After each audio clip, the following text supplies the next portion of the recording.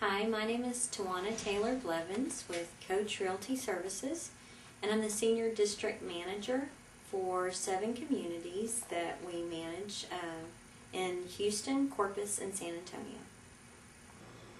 One of the things that we really try to do is create a climate and a culture from the very beginning that we're going to respect one another at work, and anything less is not going to be tolerated. So that if a conflict does come up and you do need to deal with it, no one's surprised that you're dealing with it because you've already told them up front. We want you to work together side by side in a respectful manner, and don't be disrespectful with each other. So by building that culture and climate, we can keep from having problems arise.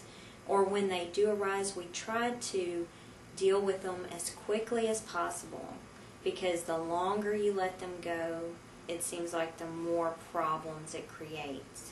A lot of times when we're out at restaurants or retail establishments, we'll see somebody, and the way I like to explain my job is I get to do something different every day and every moment of every day.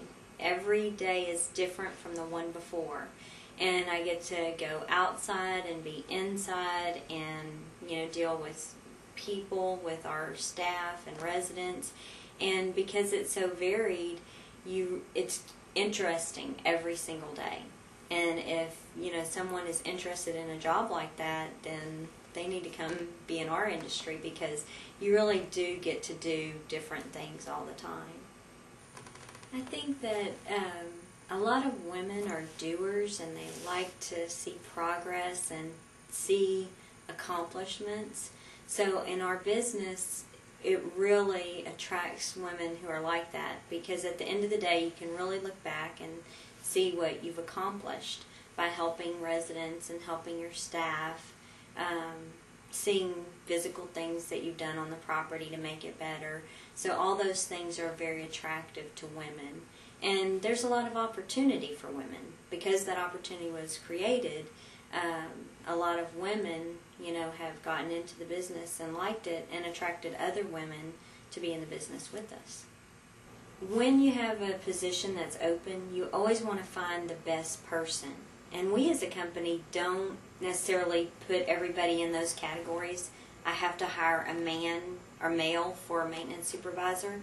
It's almost like the employees are the ones who put themselves in those boxes. Anyone could be successful as a manager if they communicate to their residents that they are willing to listen to them, and they will take the time to learn what their issue is and try to do the best they can.